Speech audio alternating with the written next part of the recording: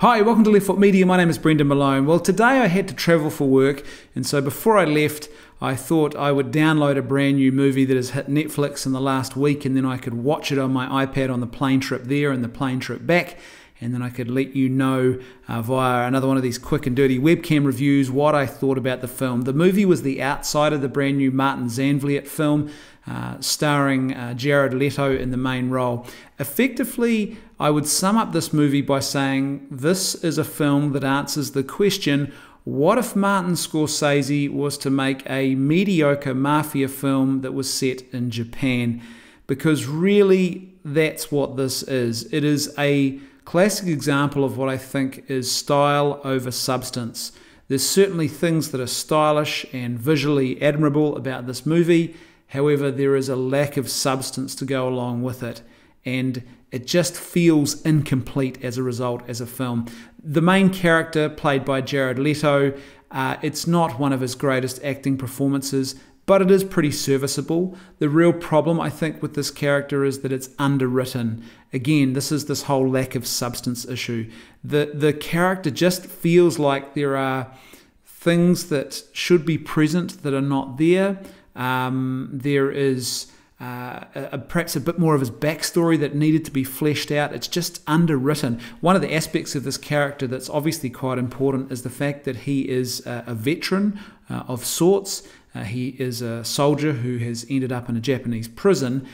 However, the soldiering aspect of his character, which is actually quite important, is just, it's really not present. I mean, you're told about it, but it should be, it's underwritten. There should be more of that aspect of his character to help us make sense of who he is and perhaps some of his subsequent actions. And it's just missing. What's interesting is apparently Tom Hardy was originally cast to play this lead role, but unfortunately other commitments prevented him from being part of this film. And then Jeremy Renner was on the table at one point to play this role. I think Tom Hardy would have been the best of all three options. Tom Hardy, I think, brings a bit more of an acting gravitas to these kind of roles, and he also brings a much bigger physicality, just his physical presence, than what Jared Leto has in this film. And so I think that would have made a bit of a difference here, because it just, I don't know, it's just Jared Leto's lack of physicality. It's kind of odd. It's, in some ways, there is a I wouldn't call it a perfectness, but there is something that is right about Jared Leto in this role. There are moments where it makes sense as to why he'd be in this role, but then there are other aspects of having him in this role that don't quite make sense either. As I said, he's pretty serviceable, though. The bigger problem is really the character is underwritten.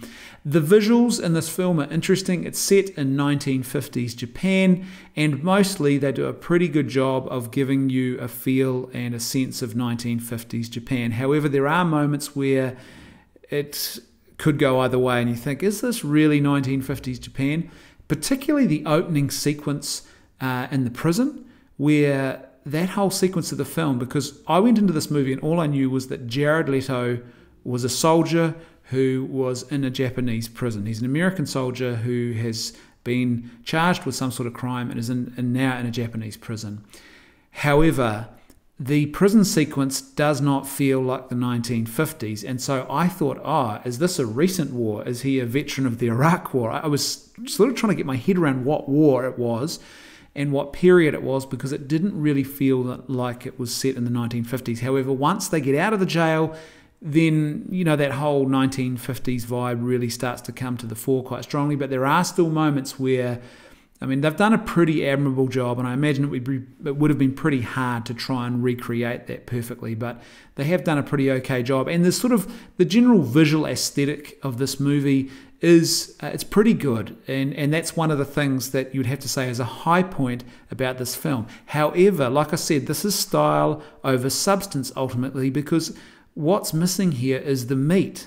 The meat and potatoes of the storytelling is not present to go with the visual aesthetic, which is relatively impressive.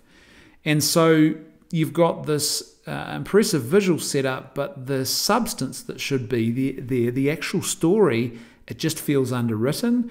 It feels like it comes to a quick end. There are some odd writing choices. There are setups in this film that don't really pay off and don't make any sense.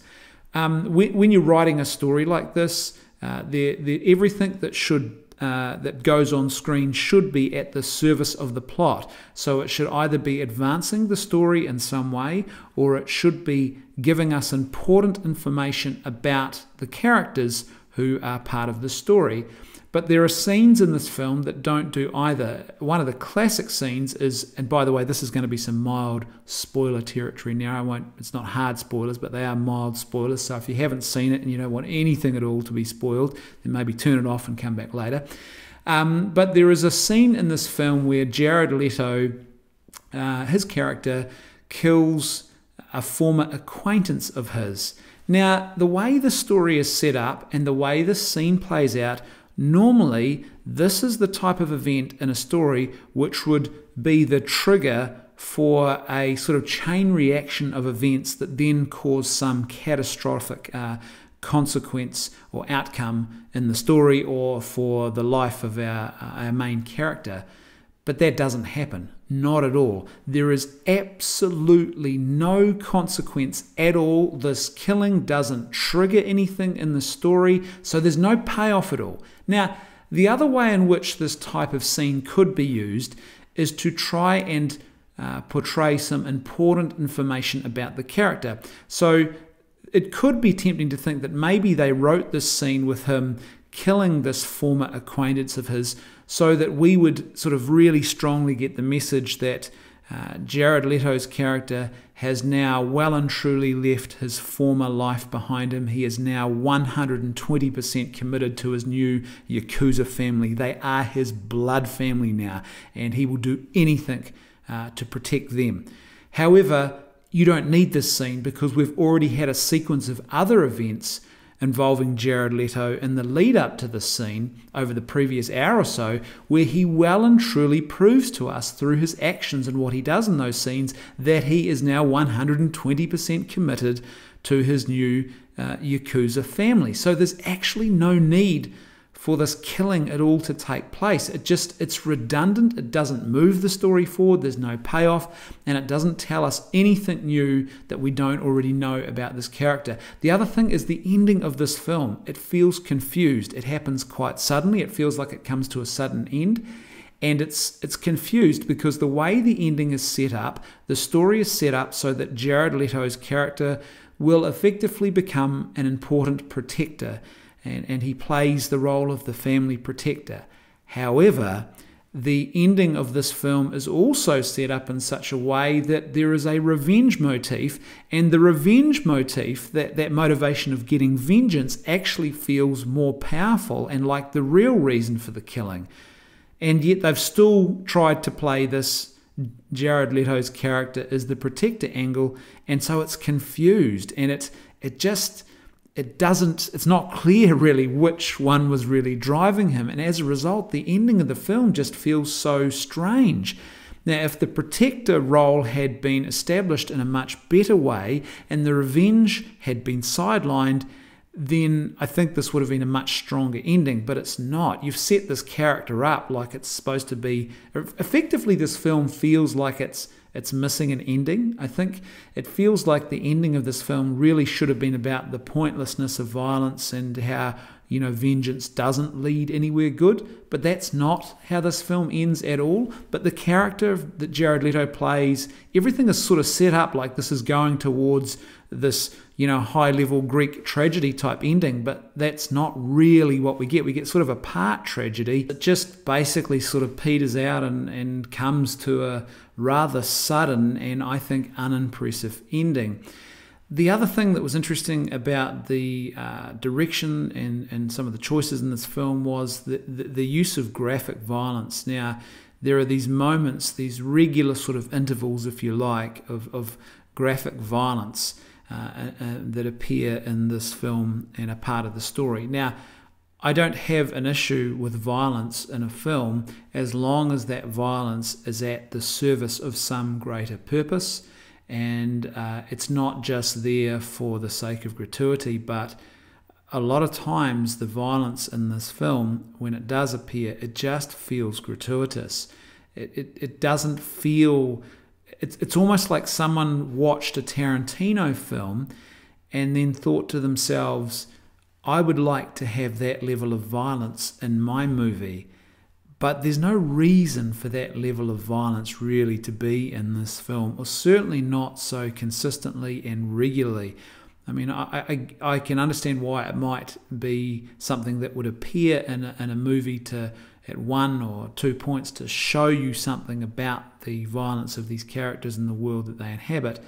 But after a while, when it just starts repeating itself, it's just kind of weird. To me, it just felt like an odd choice. And the other thing that was an odd choice, I thought, was the use of helicopters in this film to try and convey the sense of the presence of the military. Now, the reason I thought that was an odd choice is because for most of us, I think, we don't really associate the sound of a helicopter. You don't see the helicopter, by the way. You just hear these helicopters. And this movie is set in Japan, remember? And so you hear, once or twice, you hear the sound of what are supposed to be, I presume, American military helicopters flying overhead. You never see them, but they are associated with Jared Leto's character. However, I don't think we really associate helicopters with that period of American military history as much. Now, they were present, but it's just not something in your mind you instinctively associate with that period. And interestingly, the first time we hear the helicopter is when Jared Leto was in jail, and that's when I thought, maybe this is some sort of PTSD flashback, and the war that this film is talking about is actually, it was the Iraq War, or it was Afghanistan or something like that, because that's really your first instinct when you hear the helicopter noise. So I just thought it was an odd choice. I think there were probably better ways perhaps they could have conveyed the whole military background thing. And again, the choice of helicopters, it just was a little bit confused. I'm guessing it was there to try and indicate to us that he has a military background, because it's not quite enough substance-wise to convey any sort of PTSD idea, because maybe that's what they were going for, to try and show us, hey, the reason this character has so much violence in his life is because of the awful horrors of war that he's seen. But there's not really enough of that. If you were going to use a helicopter, I would expect there to also be the sound of gunfire and screaming, dying soldiers. You know, that's a very sort of typical motif you hear. And you know from that motif that this soldier or this character has some pretty serious psychological wounds and brokenness from the war that he's carrying inside him. But all you get is the helicopter noise, and I thought it was a really odd choice for not just for what it's trying to convey, perhaps, because it's a little bit confused, but also for the era in which this film is set. It's not really something you would associate with the American military so much in that sort of context. Effectively, I would say this film, to sum things up, I would say this is a film that feels like it is building towards this massive and impressive crescendo, but that crescendo never ever arrives. The film just peters out. The first 2/3 of this film, it feels like it's punching above its weight. It really does feel like it's been influenced by Scorsese, and it's close to that level. But then the final third of the film, it just peters out, and it undermines everything that's gone before. So basically you end up with a film that is building towards this massive crescendo, and then the crescendo never arrives. There's no meat on the bones of the story where it should be there. You've got a classic case of, as I said, style over substance, and unfortunately that just doesn't really make for a particularly rewarding or memorable film. The frustrating thing too about this and some of the other recent Netflix films is people have been sort of talking about this idea that they're almost like direct to DVD type movies, but really they're not. This film in particular is much better than a direct to DVD, to what you might typically call a direct to DVD film, and that's what makes it so frustrating, is because all of the building blocks are in place for a really good and impressive film, and it's got lots of things that are there to like about the movie, but it just can't put everything together, and that sort of final one or two vital ingredients are just missing from the film, and so as a result it just as I said, it peters out and it's not as impressive or substantial as it really could be. So there you go, that's The Outsider. I'd love to hear your thoughts if you've seen the film, so please let me know in the comment section below. What did you think? Do you agree? Do you disagree with my assessment? If you like the content I'm making, please support me on Patreon. There is a link in the description below, and there will be a link on screen at the end of this video. Thanks for watching. See you next time on Left Foot Media.